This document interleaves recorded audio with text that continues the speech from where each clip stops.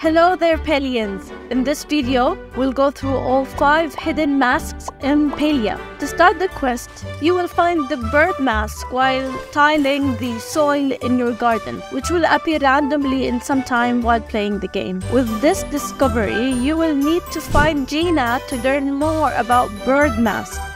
She will assume that it was used in religious rituals during the human era. But to confirm that, she'll ask us to find all other masks. At this point, problems may begin for players since the game does not tell us where are all the other masks.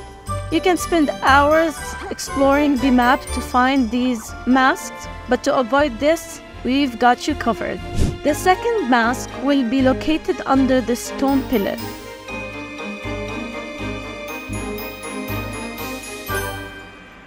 In order to find the others, you first need to return back to Jina and give her the second mask.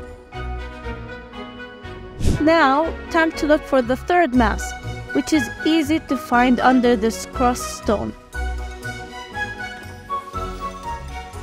After that, you can go back to Jina and give her this mask as well. Here you need to head to the mirror pond ruins, where you will find a mask under a tree in east of the pond.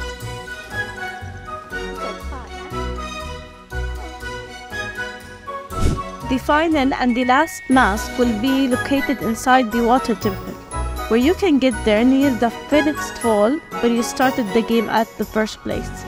Inside the temple, you need to go through this entrance and you'll find the last mask near these stairs in front of the statue. Now, after we've got all 5 masks, don't go yet.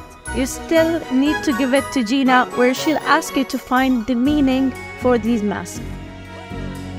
To do so, you need to enter the library, West Mirror Pond Ruins, where you can go straight forward and go right twice to get into a room that is full of shelves with books. On this shelf, you'll find the ancient playbill that you'll need to read, then return back to Jina.